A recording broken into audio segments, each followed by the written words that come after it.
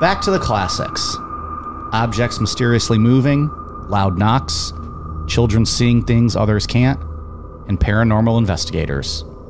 Today we look at the South Shields Poltergeist and discuss everything a family of three experienced in the summer of 2006 and the simple, borderline comical way it all came to an end.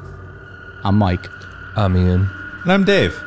If you've had enough torture and murder the past 3 weeks, stick around. A creepy poltergeist might be just what the Spectre ordered. This is Necronomipod. Do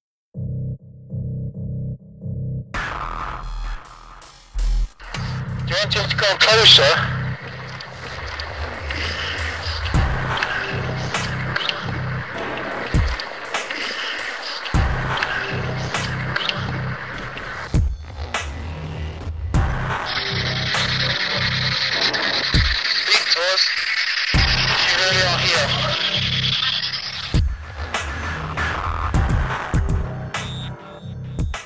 When's the last time we recorded? It feels like it's been a long time. It does feel like it's been a while. I think it's like 9 or 10 days. And I haven't drank since then, so I'm celebrating, I think, 10 days of sobriety today. I poured a drink about 4 o'clock this afternoon. That's a shoot? You haven't drank since the last time we recorded? I have not, no. Wow, look at this guy. I'm on a diet, man. I'm cutting back. Didn't we go to a concert together in the interim? Was that last week too? Yes, pal. It Yeah, that was last. Oh, God damn it. I'm celebrating 7 days sober. I apologize. Forgot about that. But yes, it has been 9 days since we recorded. Which Does feel like a long time. when you're used to recording twice a week, that's a long time. It's a long break. It is a long break. Here we are, though. Yeah, we've been sitting around here talking like we haven't seen each other in a while. We haven't, relatively speaking. I'm drinking vodka and Gatorade tonight. Someone suggested to me Gatorade. It's not bad. It's not my favorite. Do you feel like it's hydrating you as you're getting drunk? No, not really. I feel like it's dangerous because like Gatorade's delicious. Yeah. And then the next thing you know, you've had, I prefer gin and vodka tonic. It's not bad, though. Vodka, orange Gatorade. So whoever suggested that to me, appreciate the Orange tip. Zero. Orange Zero. There you go. I'm on a diet. No calories. Only the vodka calories. I got the vodka bubbly going on. Yeah. Healthy-ish. Isn't that what they say? Like, don't drink your calories. Like, you should always drink stuff has no calories. Oh, yeah. Well, I ate very little today, so I could actually drink my calories in vodka tonight. There you go. Yeah, mine's got 0 calories. 0 too. calories in this lime bubbly, pal. Oh, yeah. I'm drinking the Gatorade Zero. Yeah. That's all I drink. Orange Gatorade Zero. Orange is probably the best of like their basic flavors. Orange is the best. Oh, it's the best. Yeah. Orange everything I love. Yeah, it's good. I was gonna say something, and now I can't remember what the hell it was. You should take better Oh, notes. we were busy. Ian said we were busy chit-chatting. Well, we put together our awesome September schedule, Yeah. so that's a good thing. Some good stories to discuss. We weren't just goofing off on the clock. We were putting in the time, doing something. September will be fun. Talking a lot about Woodstock 99. We did a little bit of that as well. You guys did. I'm familiar with Woodstock 99, but I have not yet watched this documentary. That Not yet. everybody Not yet. is Like he's talking going to watch it. You're not going to watch that. You never know. Stop it. You never know. How many parts is it? 3. That's doable. Each one, like what, an hour, 90 minutes? I think only an hour. Yeah. Not very long. I could do that. Pretty good. All right. Good information in there that, about the old Woodstock, the original. I feel like I got kind of like the cliff notes from you guys, though, and I don't think I want to watch a bunch of people jumping in shit. You get to see Flea's wiener. I forgot that Flea did that show naked and bounced around with his wiener flapping around a little bit.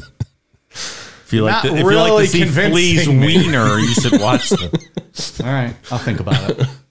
There were a lot of artists on that I didn't realize.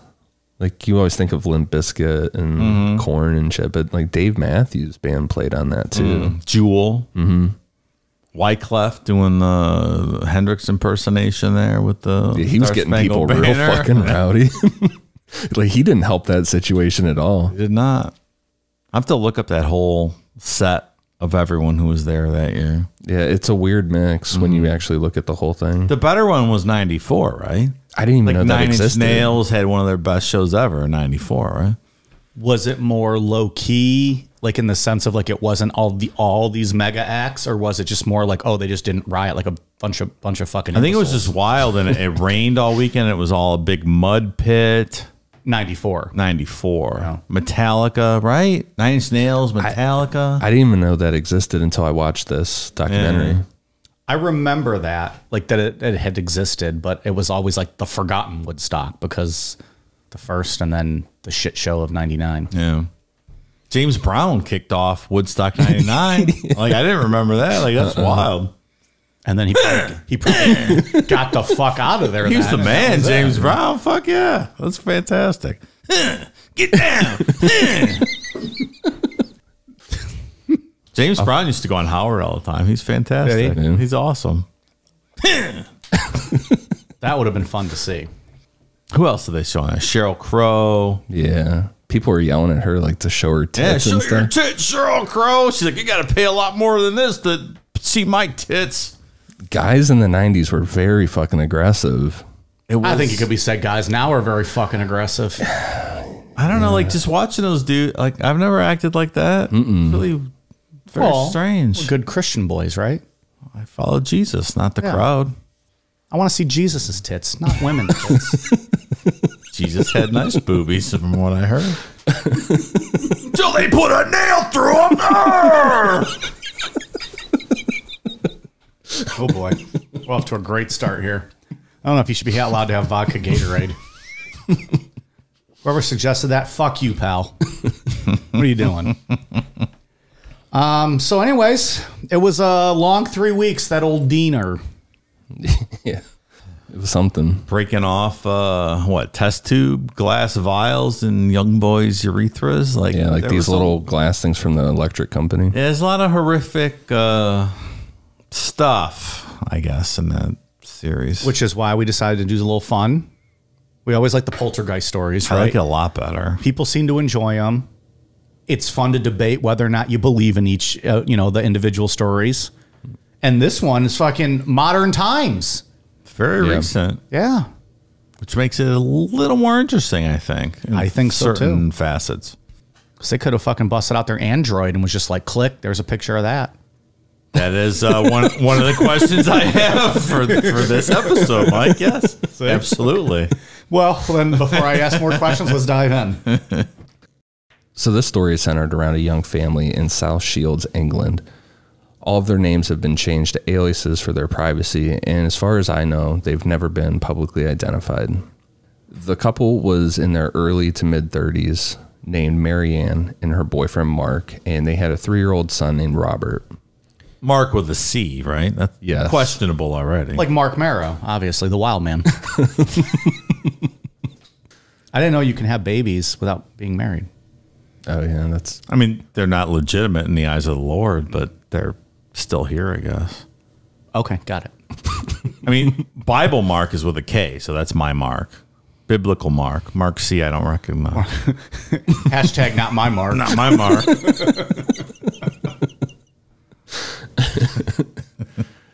On Monday, June 3rd, 2006, England was in the middle of a heat wave. Marianne was opening windows around their house trying to get a breeze to come in, but she wasn't having much luck. Because no one has air conditioning. Yeah, they didn't. It doesn't seem like they planned for that over there because they don't really have to. And it was a big problem this year. It was pushing 105 degrees in England, and like 1% of the population in Europe has air conditioners. I would lay down Right? and just die. Can you imagine it's 105 outside and you don't have fucking air conditioning? Dave, if it crosses 80, I'm suffering. Yes. With air condition. I have to go check the mail. And I got to drink a gallon of water when I get home just to survive. Terrible. Terrible.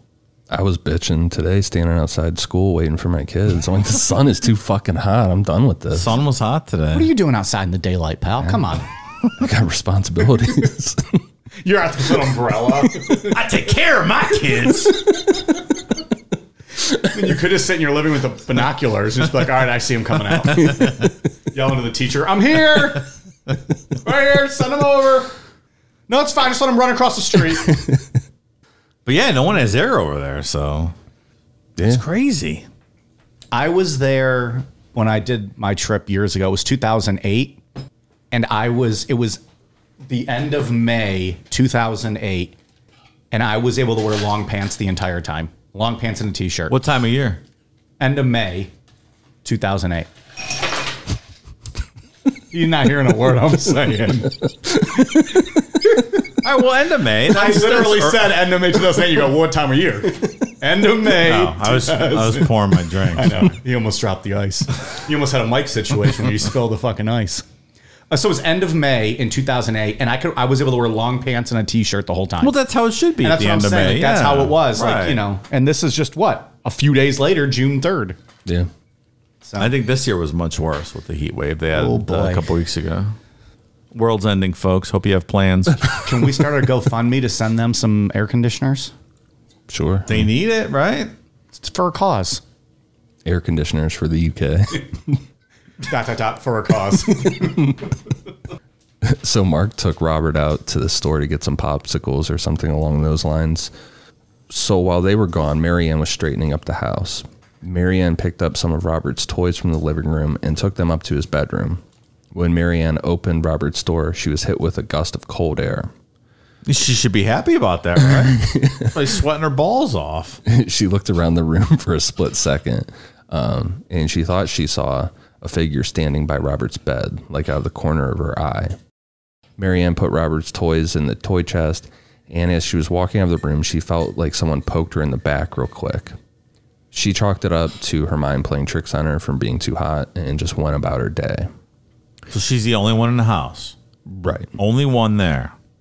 They're out buying Solitary popsicles. person. 2 days later, Marianne was downstairs playing with Robert when Mark called out to her from upstairs. Marianne walked up to see what was going on, and as soon as she got up to the top, Mark said, quote, "Did you do this?" Marianne's like, "You didn't even give me a chance to get up here to actually tell me what was wrong." But she looked up, and hanging by its reins from the latch to their attic was Robert's rocking horse. Did she say, "Hold your rocking horses"? Wait till I get up there, fella. Mark with a C. I was going to say, such a typical answer. Wait for me to get up the steps. I'm not even there yet. I'm not even in that room. I can't even hear what you're saying.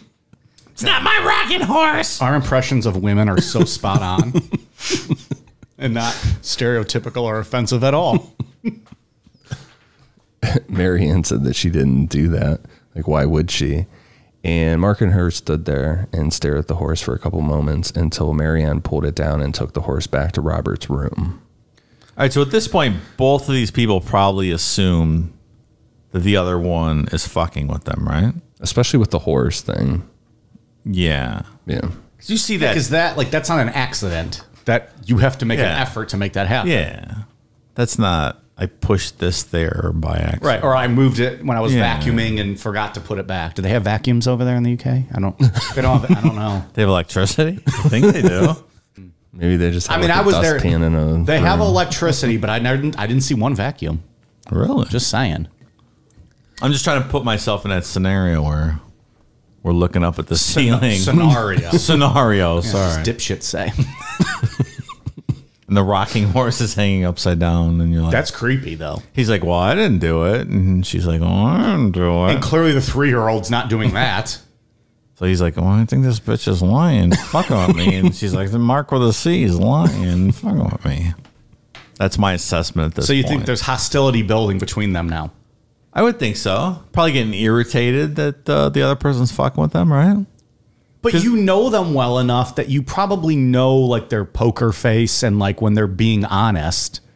So I don't know. I mean, you could be, but, like, but your mind also is probably telling you, like, well, of course it was them because it's on a poltergeist. It's the first incident in here, so your mind's not going to go, well, it's some... Well, fuck, I'm moving. Right. Some thing in my ghost, specter, whatever, living in my house. So, of course, you're going to assume it's the other person. The incident with the rocking horse happened on June 5th. Then on the morning of June 9th, Marianne was walking up to Robert's bedroom, and when she reached the stairs, she looked up to see a small chair from Robert's room sitting perfectly at the top of the stairs. As far as Mary knew, Mark and Robert had been downstairs all morning. According to her, she didn't think much of it, just that it was weird, and took the chair back to Robert's room. Marianne then went to her bedroom, and when she came out a few minutes later, Robert's rocking horse was sitting outside of the room with the door closed. This stopped Marianne in her tracks because when she put the chair back in Robert's room, she closed the door, and as far as she could hear, Marc was still downstairs with Robert. So I think the hair on the back of your neck stands up at this point when you see that. Yeah. What would be my reaction? Rocking horses are kind of creepy in general because like they kind of rock for a little bit after you're done with them. So like if you walk by a room and you just kind of see this thing slowly rocking, you're like, what the fuck? Plus Mark C, right? Not very trustworthy. Also that. Who knows? Also that. I mean, you never know about that guy. He's still better than 2-star Mark, but you know. Everyone's better than 2-star Mark. Like, I mean, this isn't just the chair rocking, though. It's in a different position. It's completely out of a room with the door still closed. Like with no possible explanation. So that creeps me out immediately. Marianne put the horse back in Robert's room and went down to talk to Marc about what happened. Marc wanted to check out Robert's room, so the two of them walked to the stairs to find toys scattered all over the floor at the top of the staircase. Together, they picked up the toys to take them back to Robert's room, where they found random letters drawn in red crayon on the door. This really scared Marianne because she knew for a fact that there wasn't anything written on the door before. Marianne told Marc she wanted to get out of the house for a while to try and make sense of what was going on, so they grabbed Robert and left. When they got home, they found a large chest of drawers had been moved to the top of the stairs, and Robert's bed had been moved across his room. At that point, they decided to reach out to their church, and a priest came out to bless the house. This is fairly recent, so I'm going to make the assumption they have cell phones with cameras. Are they taking pictures of anything at this point? Like, this is not something we could ask with poltergeists in the past, but when we start getting into more recent modern stories, that has to be the first question. 2006. Everyone has a phone in their pocket at all times. But I guess I would also think like, okay, there's a rocking horse hanging from the ceiling. I'm going to take a picture of it. What does that prove? Like, anyone could just do that, or anyone could move a horse and close a bedroom door. I guess you could take the photo, but like even if I saw it, I'd be like, okay, well, you just fucking did that. Like it's a video valid point. There's no context. Sure. Yeah, a video would be more, but again, you're not seeing it yet. Or like a video of hearing the knocking. Well, I don't think there's any spoiler alert reason from page 3. Sorry. I don't feel like there's any reason for them to be taking pictures at this point. Okay. I have questions about the pictures later on when investigators get involved. Okay. Why those aren't out in the world. We'll put a pin in this till later then. I want to hang something. I want to hang Beav Austin like by his tail from a doorknob, and then just take a picture and send it to you guys and be like, something's going on.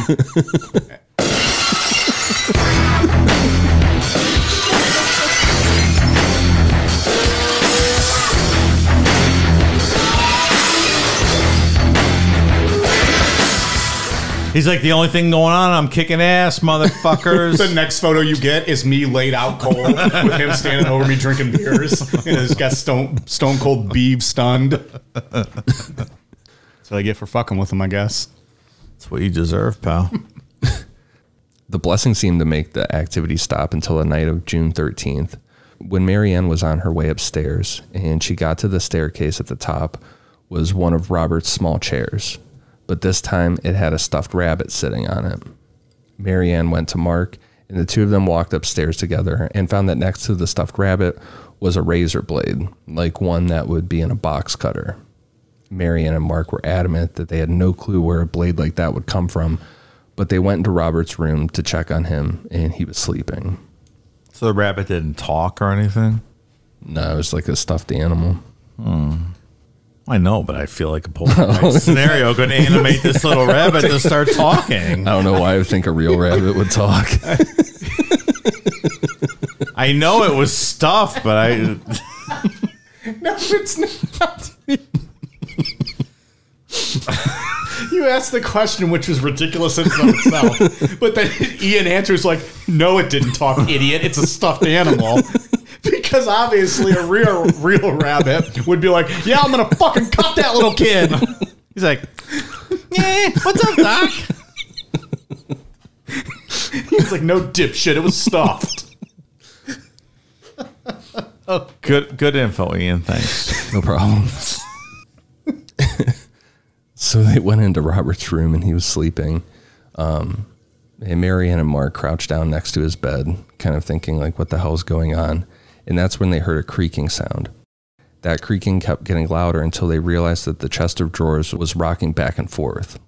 As soon as Marc stood up to hold the furniture still, the chest of drawers fell onto the bed where Robert was sleeping. So was it rocking back and forth and moving forward towards the bed at the same time? Yeah, it seemed like it was like inching. Yeah.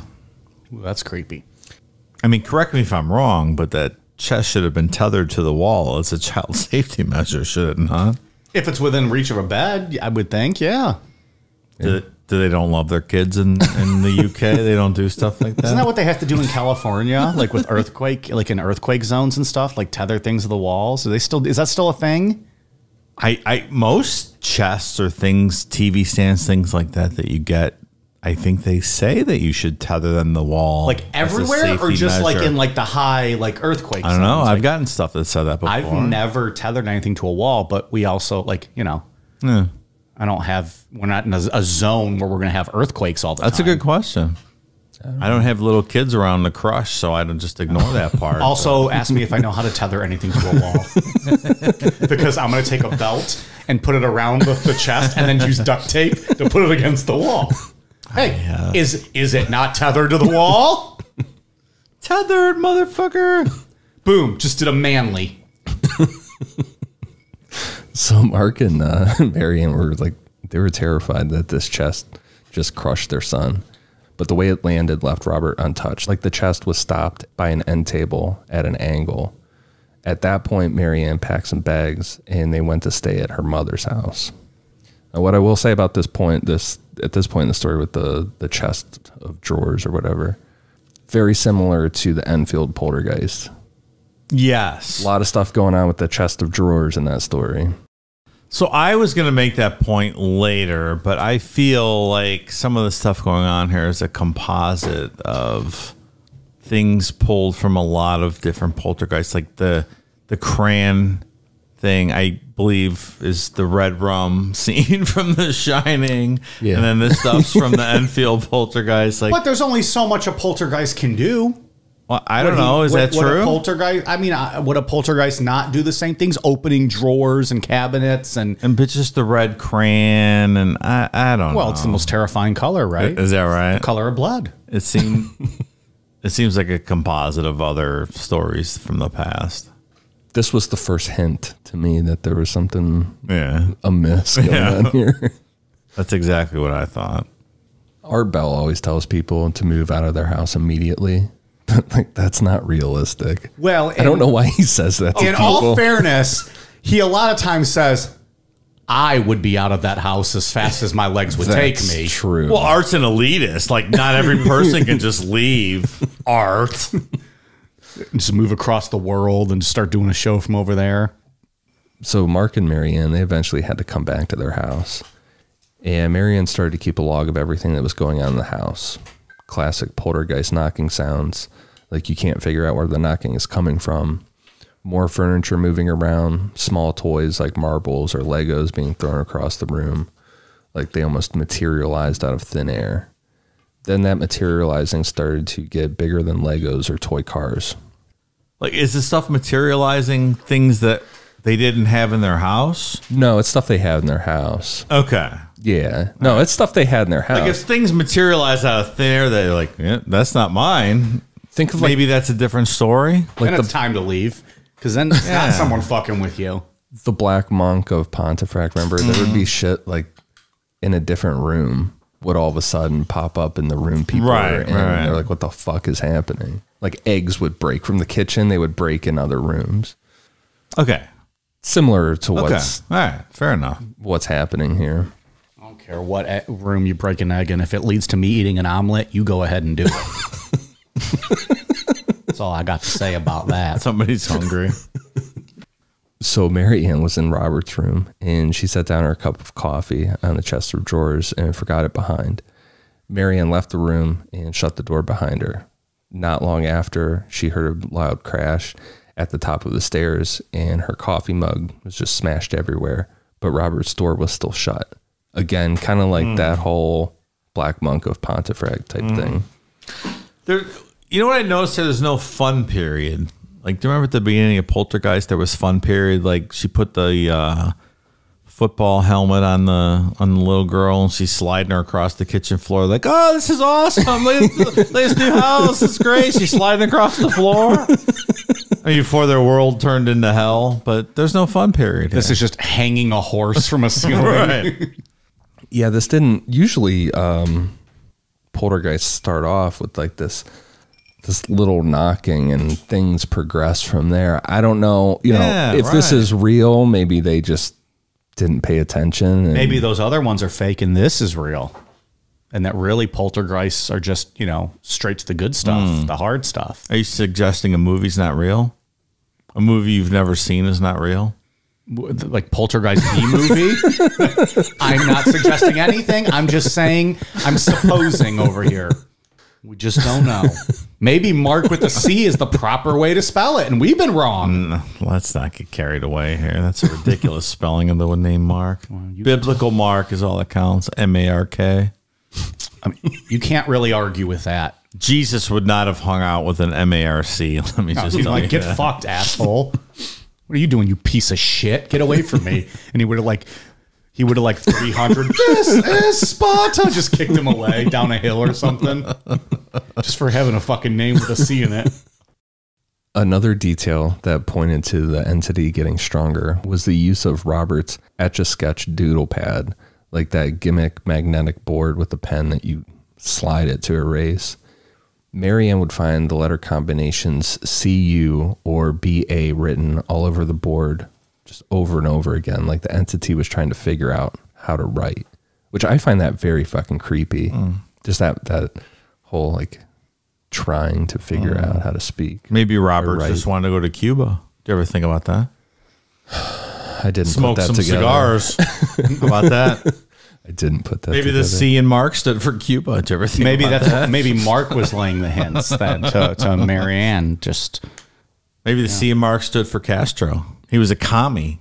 Commie Castro Mark. Did you ever think about that? if he's a commie, he deserves everything he gets. By the way, I've used that pickup line before. I doodle your pad.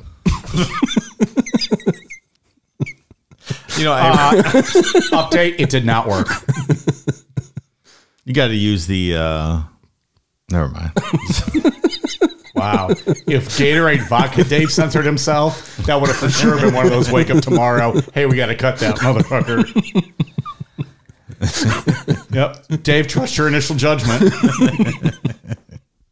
So this is just a small portion of Marianne's notes.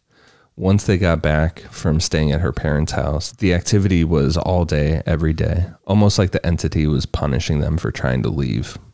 And there were witnesses to this activity, including Marianne's mother, father, and her brother. Okay, now we're talking. I like to see eyewitness firsthand accounts. It helps the story. It does, very much so. Gives you more to kind of digest and debate. That's what I always look for in these stories. Yeah. This is the point in the story where paranormal investigators Darren Ritson and Mike Howell enter the story. Are these guys experts? They have credentials? Are they legitimate? They've written a lot of books. Okay. They took an online course. So they wrote the book that I used for this that I read. Fair enough. Just asking the questions. I will say it was a good book, but it could have been like maybe a pamphlet, maybe if it just focused on the story. There was a lot of pamphlet. Yeah. There's a lot of repetitive, like what a poltergeist is in there. So look, when you're not really an author and you're trying to make a book, I think when you run out of source material, you keep repeating yourself. Or that's when you like get a, no pun intended, a ghostwriter and have someone help you who knows what they're doing, who knows how to like, kind of fluff a little bit and take those 3 sentences and make it, a couple pages. Do you remember the Curb year when the Seinfeld reunion Curb year and George's book came out, Jason Alexander's book, and it was It was very small, and Larry's like, it's more like a pamphlet. It was an acting book. Like he was like acting without acting. Acting without acting, something like that. And then Larry and Jerry were both like, is this a pamphlet? It's more like a pamphlet. One day at work, Darren was approached by a coworker who told him her friend's daughter was having issues that sounded like a ghost haunting. Wait, so he's at work, so they're like part-time ghost hunters? I think it's tough to be a full-time ghost hunter. You have to be a full. Okay. Unless you fucking get that reality TV show money. Yeah. Holy shit, they just touched my toe. We gotta get out of here. They're trying to kill us. That's what, see? Yeah, you got to be that guy to do it full-time. So you can't be that great if you're a part-time ghost hunter. It's kind of like if you're a part-time podcast. Never mind. Let's go on. Through email, Darren contacted Marianne's mother, June. June and Darren wrote back and forth a couple times, and then June gave Darren a list of things that were going on in the house, as well as Marianne's phone number. Once Darren got a list of the occurrences from June, he was like, "Oh, this is way more advanced than it was initially described," because 3-year-old Robert had seemed to have made contact with something. June's list read, quote, "Shower has mysteriously turned on. Robert has seen a lady in his bedroom and has talked to her. General noises and bumps have been heard when no one is around. The blinds keep being taken down in Robert's room. Robert has seen a little boy called Sam and plays with him in his room. Marianne and Marc have heard a voice on the baby monitor telling Robert that he was going to fall out of bed." That's super creepy. That is creepy as fuck. But easy to hack if you're in anyone's network. Like, there's a lot of stories about that. Oh, yeah, there's terrifying stories of that, yeah. Do you think maybe something like that happened and then that sparked them to kind of run with all of it? We'll get to I don't know. This kind of reminds me of the house on Haunted Hill. Where you remember that what's a book, and it was the miniseries on Netflix. The bent neck lady. The bent neck lady, like super creepy. Just the kids would see him walking around at night, and that's what kind of I conjure up when I think about this. All right, we'll go back to the list. A vase or a vase on the stair landing keeps moving from one side to another. Coats are thrown up the stairs. A chair has been wedged up to the door in Robert's room. Robert's table and chair found on the landing. Marianne and her dad were standing at back door when a cup from Robert's room landed in the garden and smashed. The window was closed and the blind was down. Robert's rocking horse keeps getting moved and turned upside down. Ornaments keep getting moved. Last night, June 19th, 2006, I went to Marianne's house for the first time since all this happened in the last couple of weeks. We all went to Robert's room while he got ready for bed. We were there for about 10 minutes. Then we all went downstairs together while Robert had his supper. After approximately 20 minutes, we all went back upstairs together into Robert's room when we noticed his chair had gone. It was in Marianne's room and the door was shut. I had stood in the doorway before we went downstairs, and the door was definitely open. If you had surveillance cameras in the house, what do you think you would have seen? Because at this point... Well, I think that's like an end discussion of the conversation, is it not, Dave? Like, if all these things are happening to me, I would have surveillance cameras up all over the house already. But maybe they couldn't afford that, though. They weren't quite in a place to do that. I just think if all these unexplained things happen when I'm not in a room, my first thought is I'm putting up surveillance, paranormal activity. I don't disagree. That's the first thing I would do. So I suspect they would all stop then when I took this stuff. At the very least, Dave, do you think you'll make millions and upon millions of dollars like Paranormal Activity did? Eventually, Marianne got a hold of Darren and told him to come to their house and just do whatever he needed to do to get this thing out of their house. It kind of sounds like the guys that came to the Poltergeist house to investigate, right? In the movie Poltergeist. Yeah. Okay. A 2015 movie made by Martin Scorsese. Poltergeist. Got it. We're just going to ignore that comment. Go on, Ian. So when they got there, Marianne showed Darren and Mike around the house and then took them to Robert's room, where most of the activity seemed to be focused. Everything was calm in the house for about 4 hours, and then knocking started, followed by Legos being thrown from various angles. Before Darren and Mike left on that first day, they set up a bunch of audio and video equipment. So they had like these motion sensors set up and stuff like that. So they would pick things up. What'd they pick up? According to the book, the first night that they went home, they listened back to the audio and they picked up a lot of like whispering sounds and weird shit like that, like the EVP type stuff. Right. You know, it's not out there to listen to. That's weird. Well, and that's fair though, given that, you know, it's 2006. This should be all over the internet. That is my issue that we'll talk about in a little while. Okay. They should have been faxing this into Art Bell. Yeah. And we would have had, you know, all the proof we needed. Everything we would have needed. So as days went by, the activity grew in strength. Now there were incidents where Marianne would be getting something out of a closet and the door would close behind her, and then it would be like someone was pushing the door shut and wouldn't let her out. Robert started talking about a man being in his wardrobe and that this man sometimes floated over his bed. Then one afternoon, Marianne was making Robert a snack and she asked him to get off the floor and go sit on the couch to eat, to which Robert said he couldn't because the man was sitting there. Sure enough, Marianne looked at the couch and there was an indentation in the cushion that looked like someone was sitting there. And then the cushion went up, like went back to normal, like the entity stood up. Right out of Enfield Poltergeist, right? Yeah. It's a scene out of The Conjuring 2, right? Yeah. All right. That's what I thought. Can you imagine though, your 3-year-old like just looking at you and just being like, "No, I can't. Mom, there's a fucking dude sitting there. Like, open your eyes." It'd be very creepy. A 3-year-old. It's very creepy. If there was just a picture or a video of the story. The indentation. Okay. Now that's something you take a picture of, the indentation. Yeah. Because you can't kayfabe that. Yeah, you can have this kid bounce on the couch real quick. But it's and not. take a picture. But it's not going to look like a person sitting. Need a video. It's not going to look like a person sitting. I mean, if there's video picture, fine, but still, like, you know, a kid jumping, it could look different than a butt indentation in a couch. All I'm going to say is you can One sell, of the two. Yeah, you can sell this stuff in the 70s, but when everyone has a phone in their pocket, it's a little harder to sell this kind of stuff. Enfield even had pictures. They did.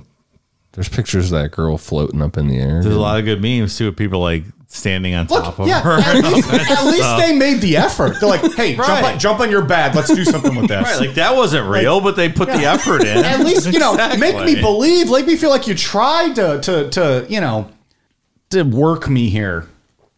Yeah, but when you're in 2006 and you don't put the effort in, you're just doing a composite of The Shining and Right. Enfield Poltergeist. Like, come on, you got to do better than that. Because if you did a video then, and then you saw like the indentation shift a little, now we're talking. Another time, Robert went up to Marianne while she was cooking, and he whispered to her that the man was in the cupboard. Then all of a sudden, the cupboard door flew open. There was also one time that Robert was wrapped. He was sleeping, and they couldn't see him on the baby monitor, and they found him like wrapped super tight, like what do they call that? Swaddling with the baby. Like he was like that out of his bed in a whole different room. Like there was no way this kid did that to himself.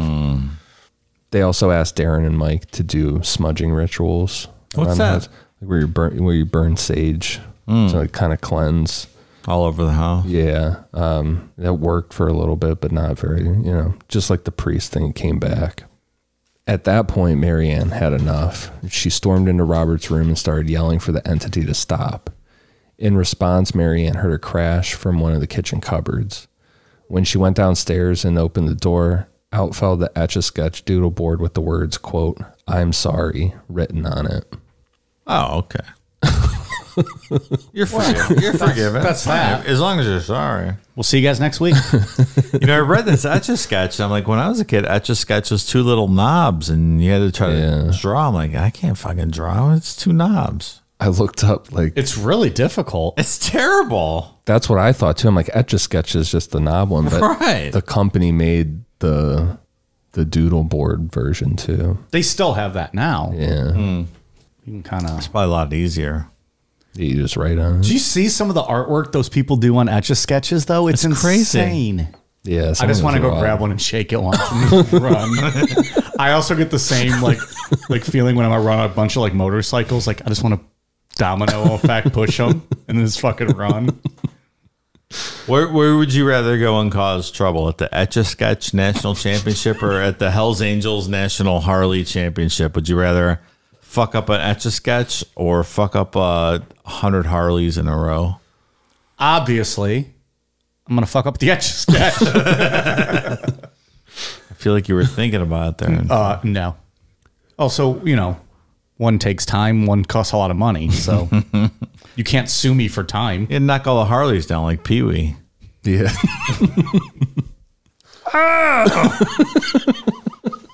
I say we let him go. Robert alternated between seeing a woman, a man, or a little boy named Sammy.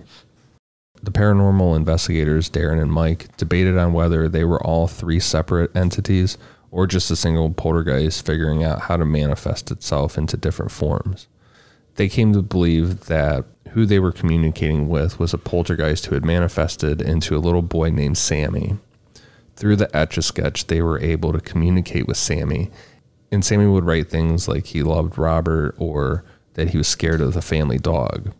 Or things like, red rum, red rum. To Darren and Mike's credit, they weren't blinded by the whole believing so much that they just overlooked things like signs of a hoax, and they took pictures of the Etch-a-Sketch. Then they took those pictures to two separate handwriting experts with samples of Marianne, Marc, and Robert's handwriting. Both expert opinions were that the messages written on the Etch-a-Sketch were made by Marc trying to make his handwriting look like a child's.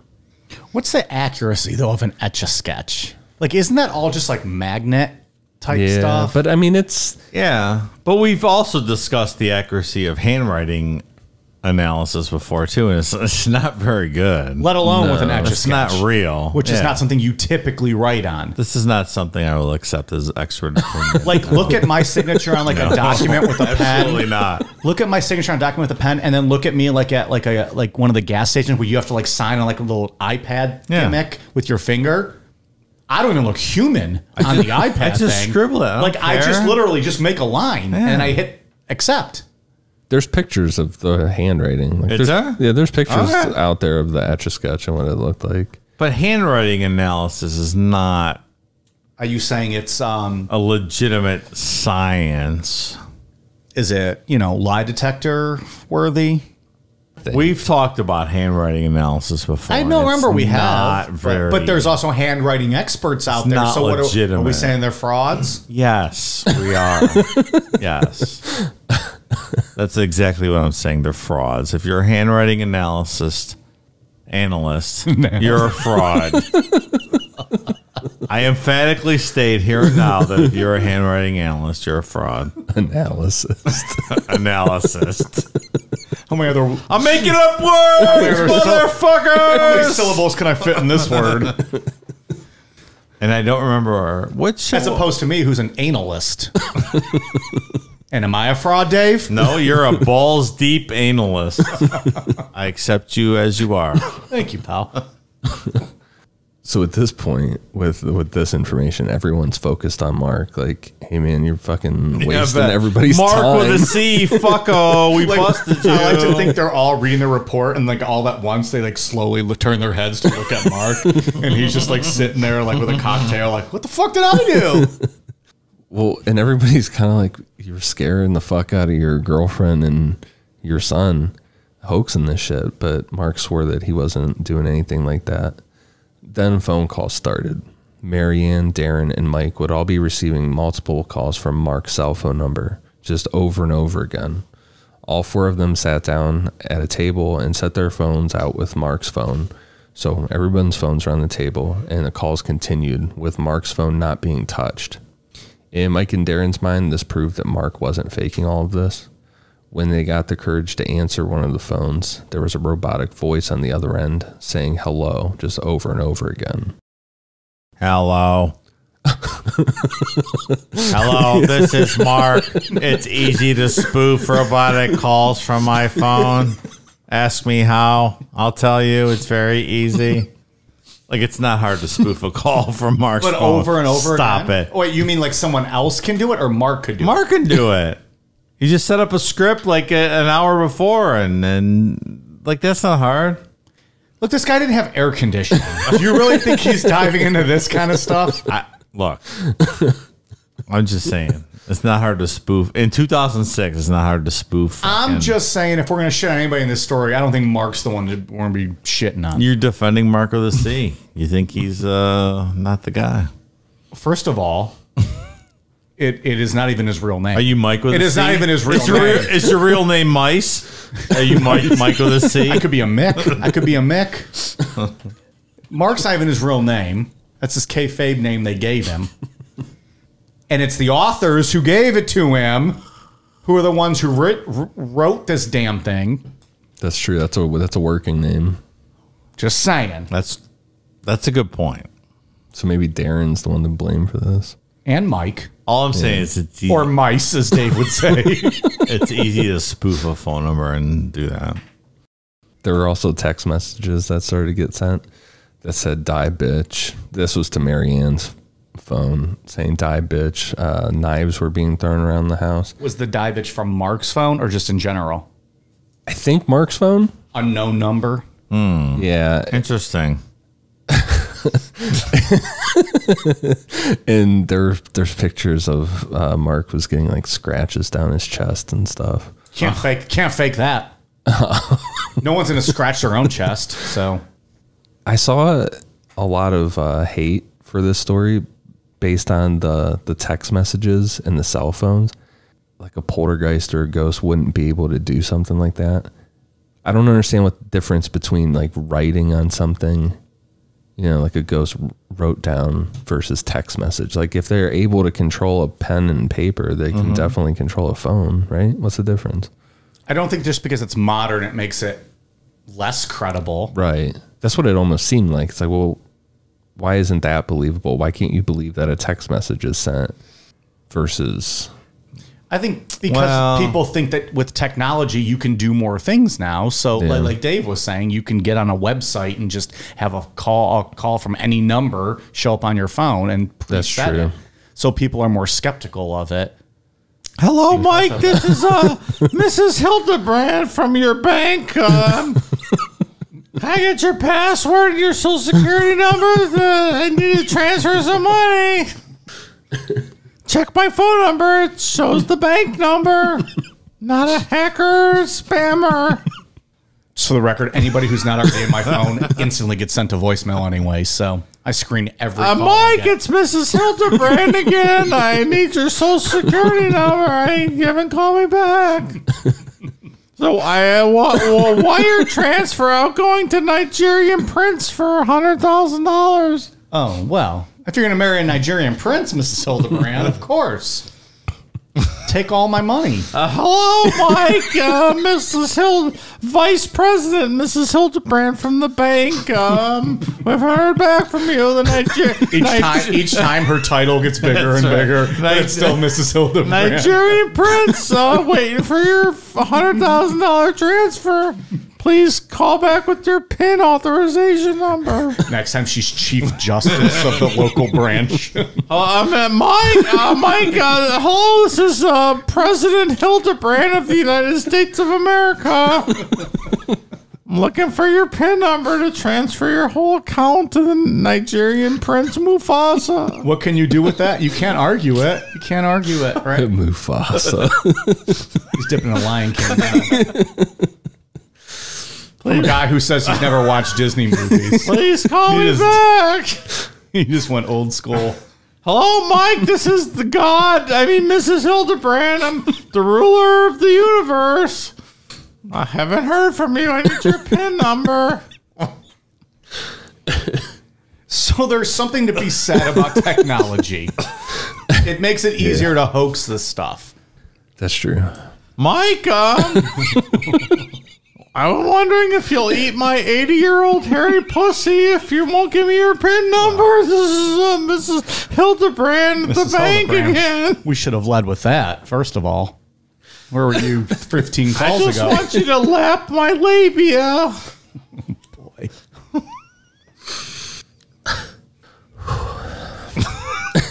I know you don't know what a clit is, but if you could just pound your tongue in my pussy, my vulva would be okay. That sounds fantastic. Let's do it. 5 pages of notes that we have made in an hour and a half. My pussy's waiting for you. I'm so grand. I'll be there. I'll see you next week. My stomach hurts. At the usual spot. Take your blue chew. If you're nice and you kiss me, I'll let you put it in my asshole. How did we get to this? I don't know. We went from being able to hoax a poltergeist to some old woman harassing me. Sexually harassing me. Call it courting. It's not harassment. I just want you balls deep in me, Mike. Well, join the club. Again, Mrs. Hildebrand, call me back. From the bank. So at this point, I'll give you a rim job.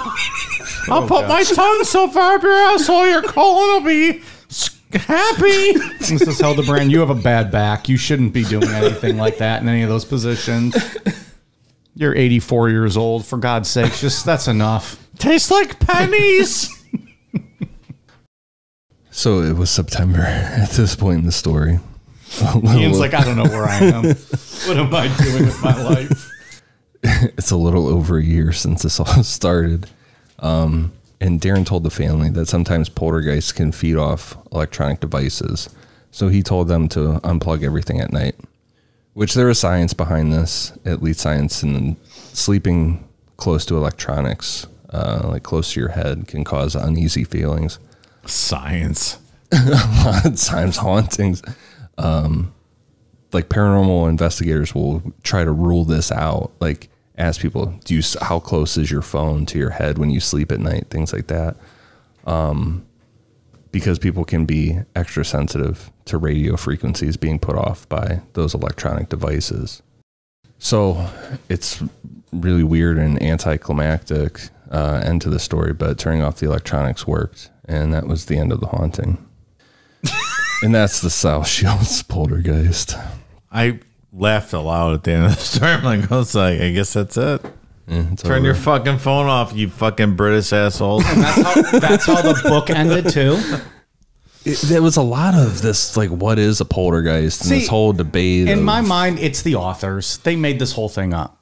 I don't think this family even existed. Well, my issue with it was that it kept being brought up as like the most credible and famous poltergeist case in like recent times. I couldn't find much out there, like proof wise, other than the pictures of the scratches. There's a picture with a water bottle sitting on an angle. Has this been independently verified with the woman or the boyfriend at all? Not that I know of. Because they don't exist. They don't exist. If it they're as real as fucking Mrs. Hildebrand. If it was them just making up the story, they fooled Guy Playfair, who was from the Enfield Poltergeist, and that guy was pretty credible, and he did a bunch of different investigating. He wrote the foreword for their book. But what did they show him that made him believe, other than what we talked about? Because I'm not convinced. According to the story, there's video footage of some of this stuff flying around. Where's the video? Then show me. I would love to see that. I was very disappointed when I saw I want to believe these. Yeah. I personally think this was Marc doing this. That Marc did all this shit. I don't even think Marc exists. I really don't. I think they just concocted a story about this little family, and we haven't heard from the mom. We haven't heard from the dad of Marianne. They've never outed themselves. Nobody has ever been identified. I don't know. If this really happened, I would agree it's probably Marc that perpetrated this. I'm not convinced that it actually happened. And I will go on record as saying when these people do come out, then we accuse them of being, looking for the attention and the money and all this. But like they say, this is 2006 and they say they have videos. Well, then we need to see those videos. If you're going to write a book and try to make money off of this and all this proof you have, then show us the video. And then you're going to have the best-selling book, in this whole genre. Yeah, there was a lot of talk of like it had the most credible evidence and stuff. And I saw some pictures of some scratches and things like that. Nothing. That goes back to what we said. You can work every photo. Yeah. I can hang something from the ceiling right now and be like, oh, I walked in and saw this. Right. Hello, Mike. Mike, it's Mrs. Hildebrand. That rocking horse is deep in my vagina. If you want to come and find it, I got proof positive it exists. He's going to fucking make us a tulpa. Now fucking she's going to show up. A little Mrs. Hildebrand. My hairy pussy was just... Oh, Mrs. Hildebrand, you got to shave. I'm not touching you. You got to shave. Spread your wrinkles, make it flat, and shave. Yeah, I'm thumbs downing this story. There's literally no proof for this. Yeah. So we're all thumbs down it. We just disagree on where it came from. Yeah, I think Mark perpetrated this. And I'm going more the authors. Why didn't Mark or the wife ever publicly come out? I don't know. I mean, if it was Mark and that came out, if I was Marianne, I would be super pissed. Like, what the fuck is wrong with you? Yeah. Like, if we take this at what I believe is that those paranormal investigators actually did go there and research stuff. If I was her, I'd be like, what is fucking wrong with you? You freaked out everybody for nothing. Yeah. So you think Mark was making this whole thing up and actually these guys that wrote the book went to the house. Mike thinks that there was no such people. They don't even exist. These guys just are like, hey, let me write a book. Yes. Make this whole thing up. That's my thought. What did the authors do after this? They've written a bunch of books about, paranormal, and they investigate stuff. Other stories like this? Like, honestly, I don't know. This was a one-off. I just wonder if they ever did anything else that was like the other people came out, like who owned the house and were like, yeah, these people came to our house. They saw shit. That would be interesting. I just took a chance on this book. It's a good story. Yeah. It's a fun story. Yeah. I'm not sure. I don't know where I land on And this is the stuff I like. I like when we can debate. Like, I do too. I'm not sure where I land on this though. Like, I like the poltergeist stories and the haunting stories where there's a ton of people involved in it. It's not just one set of paranormal investigators and the family of those people. We talked so earlier in the story, we said that manifested in front of Marianne, her father, her mother, her brother. Have they ever come forward and presented any testimony or evidence to support their claims, sir? Not that I could find. In all fairness, the authors gave this guy the name Mark with a C. What does that lead to their credibility? That's true. I thumbs down them for at least God, for not giving the biblical M-A-R-K. God gave his Mark and his made up story name with the K. You're absolutely right. And he wrote one of the Gospels, so you know where he's coming from. Exactly. He was there. He saw it all. We don't know if this Mark exists. Mark with a C. C as in cunt. It's a little hard, but okay. I didn't say Mark's a cunt. I'm just saying C as in cunt. Where's that Sesame Street? I'm not sure where I land on this. Like, Dave, I'm not sure like what? You know what state you're in right now. Like whether Mark existed or not. Yeah, I get what Mike's coming from here, that these people might not even exist and they just made this up. But I get your point of view that maybe Mark made this whole thing up. I'm not exactly sure. And the authors just kind of got pulled into a house where there was some tomfoolery going on and some trickery. I mean, because it does lead back to Mark, right? Like the phone calls or the scratches on his chest. Okay, well, you could do that yourself. And we know from covering these type of stories and UFO ones, I'm very guilty of this, is that people that are like real into the paranormal pretty gullible sometimes. And I can... They all want to believe. Yeah, absolutely. And I've fallen for some shit. Remember Ed Walters? He actually got MUFON down there. That MUFON went all in on Ed Walters, and they were down there for a while. Meanwhile, Ed Walters has a fucking paper mache model of his UFO. Yeah. He's like, oh, that's not what I use. That's something completely different. Okay. So prototype. There are instances that we've talked about where paranormal guys get tricked That's a good point. by people hoaxing. Well, I like this because we have 3 different answers. I'm undetermined. I'm going to leave it at that. I'm not sure. It's a fun story. I love these poltergeist ones. This is good stuff. I hope it happened. Because I actually believe in some poltergeist stories. Yeah, right. I want to believe this stuff. Yeah, exactly. Well, we gave our final thoughts, right? Yeah. Is anything else to dissect in this one? You know, it's not great when I don't believe in it. Because I believe in Jeff the Talking Mongoose. Our debate is just who kayfabed who in this one. Like, I believe that a talking mongoose existed. True. So, well, that 100% happened. You also got real snotty with Dave about asking if the bunny was real because it was a stuffed rabbit or bunny or whatever it was. Like, no, motherfucker. It was stuffed as opposed to those real talking bunnies. It's a valid point. All right. So what did we say at the top of the show? It's been, 9-10 days since we recorded? Something like that, yeah. Ooh, boy. This is a list. And here we go. Thank you to new patrons. Foster Sucks. Here's Johnny. Jessica Hamilton. Cody Davis. Cleveland Sucks. You suck, pal. Come on, stop it. Chronic Cuss. Don't Trip. Fill My Anus. Is that you, Dave? Fill my anus. That's me. Damn it, you get me every time. I did last time. I think it took me 17 guesses. Jeff Bulanda, Emma Borelli, Peter Allen Rubel, Kill Dave, Fuck Mike, Marry Ian. That's not nice. That's smart. That's what I would do too. Wow. How are you going to fuck me and marry Ian while you're killing yourself, pal? Doesn't matter. He was ready to explain. The physics world of this don't apply. I would find a way. Jono, Milo, strangemenagerie.com, Caruso. It's motherfucker trying to work on a free plug. Adam Minustes.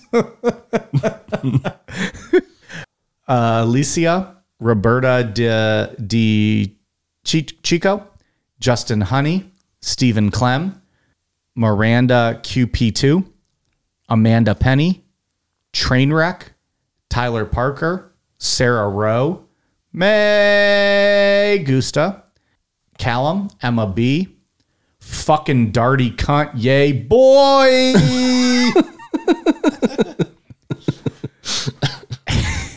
You know, we could just read your name.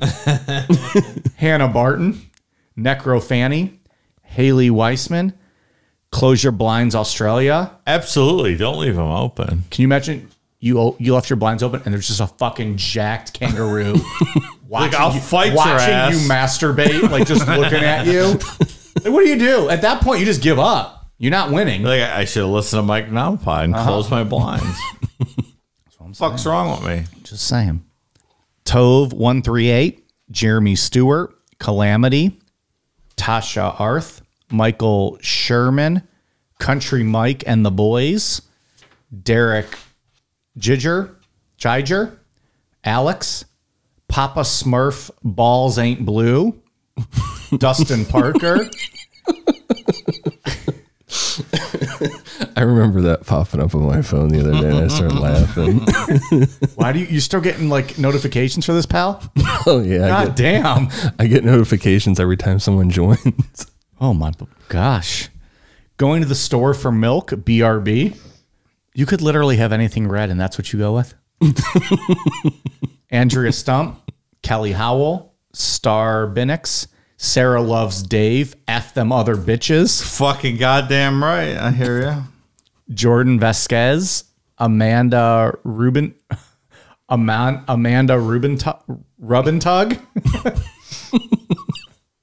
Oh God. Chris, Scotty Ray Ray, Soup, Danny Freibarger, Carrie Sanders, Aubrey Brown, Mr. Muggs has a stiffy, Sierra Ortmeyer, Rogelio Rojas, Kelsey, Ariel, Tanya Willard. Bear with me, folks. We're halfway through. Senior sailor of the Seminole Fleet. Cold SpaghettiOs suck. Sounds like something who's never tried them. Somebody who's never tried them would say. Brandon Bourdreau, Lauren De Julius, Big Dick John, Finn Hansen, Coley Fonk, James Hansen, Joshua Woodley, Mike's number one cuck. That's right, bitch. Hot Pockets, a.k.a. the Bitch Butcher. Nice Cold Cumsicle. Cameron Dickinson. Danielle Delbridge. Sky Oliver. Nadine Steedolf. Mark R. Rogers. Shawn Michaels and his Dutch boy haircut and puke brown tights. Not great. That's not a good look. That was his return in 2002. Joshua. Declan and Declan's penis. We told you don't need to sign up, motherfucker. We'll let you listen to the episodes for free. This fucking idiot. Who hired this intern? Megan Rosick. Von Doom Victor 68. Cuckles the Clown. Fatima Barber Nieder. Britton Coral. Aunt Maud's hubby gets cucked by Black Monk. Of Pontefract, that guy? Possibly. Tim Millings, JT Ryan, Taylor Davis, Beth Teat, Soon, Katie White, Aindag, Brianne, Lindy Cooper, Sherry Poppins, Jenny Coleman, Jillian Mullen, Sadaka, Mel Butt, Fuzzy Skulls, Alina Bolson, Whistling Scrotum, Isabel Trudell, Trisha, Shaven Dahuha, PNW Florida Transplant. Thank you all very much. We're at patreon.com/Necronomipod. Ian with the reviews. I got a bunch of them too. For iTunes, I've one for Heck, Slyn Savage, Giancarlo TV, Gooey, BZPE, Podcast Commuter, AT Hiker 1000, Noah Guys, Katie Gusta, NCJD, C Funk, Annie McCuzba 96, Nikki Margaret, Gina Fitz, Adder Tits Off. Yeah, buddy. That's what I'm talking about. Phallus and You, Seth the Cool Dude, Icarus Flew Too Close, and Alex Nageli. Thank you for the awesome reviews. A few weeks ago, I think we had said, maybe even last week, I don't know, time's all jumbled up for me now. If you were part of our military, you let us know, and we're going to give you a special shout out. Whether you're a patron, whether or not, well, you're just someone who listens to the show. So go ahead and hit us up on any of the socials or at necronomipod.com or at inquiries@necronomipod.com. And Dave, I think you have some shout outs. I've got a couple of those. I have Noah Geis. I have Benjamin Key. I have Albert Purvis. And I have Maddie B. Thank you so much. And that also goes to vets too, not just active. Of course. Without you guys, we would not have a country. We would not exist. So thank you for your service. Thank you for listening. Coming up on Patreon, a lot of that being thankful for the military. I would hope so. Yeah. Of course. Well, I'm talking about the episode we got coming up this week.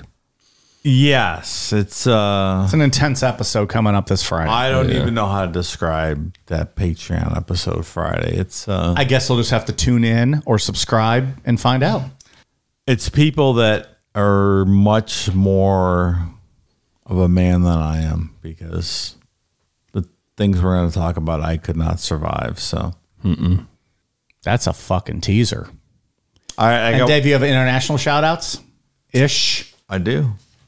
I have Posty Jess. I have Amber VHS 95, and I have Henwood 14. with those awesome international shout outs. Thank you so much. Yes, thank you. We are on Twitter, Facebook, Instagram, YouTube at Necronomipod, patreon.com/Necronomipod, amazon.com, search Necronomipod for all the merch, and necronomipod.com. I think I covered it all. Sounds good to me. All right, you guys ready for a cool down beer? Cheers.